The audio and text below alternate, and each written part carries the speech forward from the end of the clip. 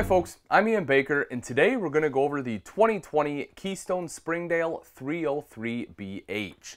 This is a great family camper. You have a big super slide with the sofa as well as the dinette, and you have great sleeping space in the back that works perfectly for both children, or if you have adult guests that are staying the night, you can accommodate them as well. We'll start off here in the kitchen. One of the things you'll notice is the seamless countertops. That way you don't have any T-mold that pops off. It's a much better look, and it also allows you to undermount the sink. That way you can have the sink top covered, giving you all that extra prep space. You can use the bottom side of this for a cutting board as well. Very large cutting board there. And when we take it off, you will notice the large undermount sink there. It is a single bowl, so that way you can put some larger residential size pots and pans. You can wash those nice and easily, especially with the high-rise faucet. Over to this side is a 3-burner cooktop. Again, this is recessed with the glass cover, so you can utilize this as prep space as well. You will notice the decorative backsplash here behind it, but the glass also does fold up, creating a second backsplash and giving you access to your burners. The knobs do light up, and there's an oven underneath if you want to do some baking. You'll notice storage underneath the sink. Open that up for you so you can see there is enough space there for a trash can, a drawer right around to the side, a larger drawer right over here, as well as additional storage right by the entryway. You have storage up top. Right next to that is your microwave, your hood underneath with a light and a fan, LED lights of course throughout, both in the kitchen as well as on the ceiling of the camper. And when we open up the fridge freezer combo, you will notice plenty of space here. This unit does run off both propane and electric and also has automatic switchover and additional storage right up top. You will also notice this one has a barreled ceiling. You have fully ducted AC in the ceiling. You also have ducted heating in the floor. Making our way back, thermostat right here. I talked about the AC and the heat. Both of those will be controlled off of this thermostat. And this one has a secondary entrance right here into the bathroom. So what I like about this is that if anyone needs to use the restroom, they can just come right in, do their business, and head right back out. They're not bringing dirt throughout the entire RV. As far as space, I do rub a little bit on the left side. Obviously plenty on the right, plenty of leg room here too. You will see the sink. It is a fairly large sink, so that way as you're washing your hands or brushing your teeth, you're not having water splash everywhere. You have the electrical outlet right above that, mirrored medicine cabinet up top, plumbing access down below, and I'll take a step here in the shower just to give you an idea. So I am 6 foot tall. As you can see, I'm basically hitting right here on the very edge, but you have the skylight, so even if you're 6'2", you can probably still shower in here without bending down. You have a hand wand there to make showering up a little bit easier, and a shelf over to the side. In the back of the 303 is the bunk house. There is a pocket door, so that way there's a little bit of privacy back here at night, which is great because if the kids need to go to bed before you, you can shut the door, you can still stay up, hang out with friends and family, and the kids are able to get well rested. You'll see over here in the slide, the top bunk has a 300-pound weight capacity, teddy bear bunk series. It's nice and soft. Fairly thick mattress there too compared to some, so that way the kids will have a comfortable night's sleep. Right underneath that are the tube cube style sofas. Both of those do fold out. And the nice thing about that is if you have some older children, it creates a bigger bed. Or again, if you have adults, you can have adults sleep there. Light on both the bottom as well as the top bunk. Over on the other side is a third bunk. Again, 300-pound weight capacity on this one as well. There is a ladder built in, so you can easily climb up there and bring it out just like so. You'll see storage right over to the side. This is actually deceptively deep. If you take a look, it's a lot deeper than most people think, which is great because you're going to need a place to put the kids' clothes, and that gives you a spot right there. If you want a TV back here, this is where you'll hook it up at. You will see the connections, and then you have a big space there to mount it. Making our way back out into the main living area. You'll notice here right outside the bunk room, you have some additional storage. So if you want, you can use this as pantry space, or if you want to use it as a linen closet, it'll work very well for that too. As I mentioned in the beginning of the video, you have this super slide, large dinette here. I'll take a seat to show you. As you can see, you easily have enough space for 4 people. If you have a couple smaller children, maybe able to fit 3 on each side. But if you have 4 adults, you can comfortably sit here, eat a meal together, play a game together, no problem. Also, the table does drop down into a bed to give you some additional sleeping space. You'll see large windows above both the dinette and the sofa. There isn't any storage in the slide, which is fine because, again, you have those larger windows to let in some natural light. USB port if you need to charge electronic devices, as well as a switch for the accent lighting.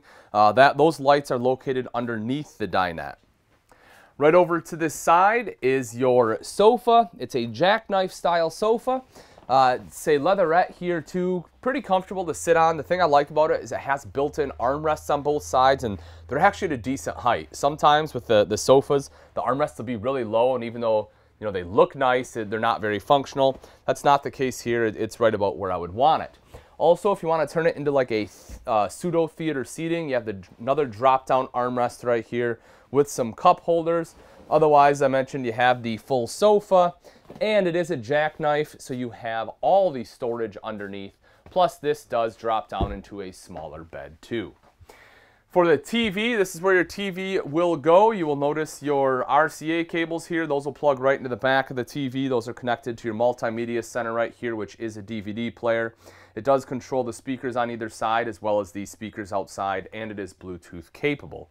You'll notice the storage right down below. Storage all the way across the top with the glass honeycomb pattern on there. Coat hooks right next to the entryway so you can come in and hang your jacket up. You have a bench seat and storage underneath for your shoes. The bedroom has a queen bed right in the center, and on both sides you will find a nightstand. The one side there, as you can see, has a laundry chute. So you just put your clothes basket right there in the pass-through, throw all your dirty clothes down there so that way they're not cluttering up your bedroom. Right up above is a mirrored wardrobe with a hanging rod as well as a shelf going across in between the two. Electrical outlets on both sides, and if you want TV, this is where you will mount it. The appropriate connections are right up on the ceiling. Now that we've seen the inside, let's take a look at some of the outside features on the 2020 Springdale 303BH. Right up front is a power tongue jack. This makes it easier to hook up and disconnect to your tow vehicle because all you have to do is flip the rocker switch to raise and lower the tongue. You'll also see a light on the outside for added visibility at night. Right behind that are two 20-pound propane tanks with a cover, and a little bit further back are your rails for your battery as well as solar prep. So if you want solar, simply buy the portable panels, plug it in right there. It's already pre-wired and it will trickle charge your battery. Coming up the front is diamond plating, helping to protect the front end from rocks and debris that may get thrown up by your tow vehicle. And coming around to the side is the pass-through storage. So as I mentioned previously, this right here is where that laundry chute will be, but you will see it is a pretty big pass-through storage area, a little bit smaller door on the other side, but still plenty of room for some of your larger items, and there's a light in there so you can see what's in there at night.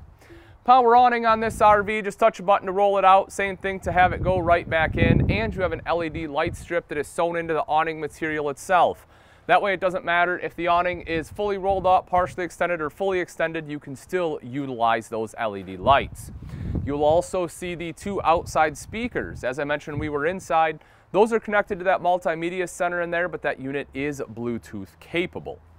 Two entrances into this travel trailer. The main entrance being right here, 3 foldable steps and a grab handle for some added control. This one leads right into that kitchen area. The back one I'll show you in a little bit is the one that leads into the bathroom. If you want an outside TV, this is where you would mount it at. You have your cable outlet as well as your electrical outlet located right underneath it. A couple steps further back, black tank flush. That way you don't have to stick a hose down your toilet to wash out the black tank. You just hook it up right there. You also will see the outside shower with both hot and cold water access. Again, this is that secondary entrance, 3 foldable steps and a grab handle that leads directly into the restroom. A little bit further back is a spray port. Now I know you have the outside shower fairly nearby, but if you have the steps extended all the time, it is kind of a pain to walk around to have to get to that if you're back here cooking. So I do like the fact that they added the spray port back here too. This is your 2-burner cooktop. If you want to do some cooking, that's where you will do it at. You also have the pull-out prep station. Not huge, but it gives you a little something. And underneath is your propane quick connect for that 2-burner cooktop, or if you have a grill that you want to hook up, you will plug that into that as well.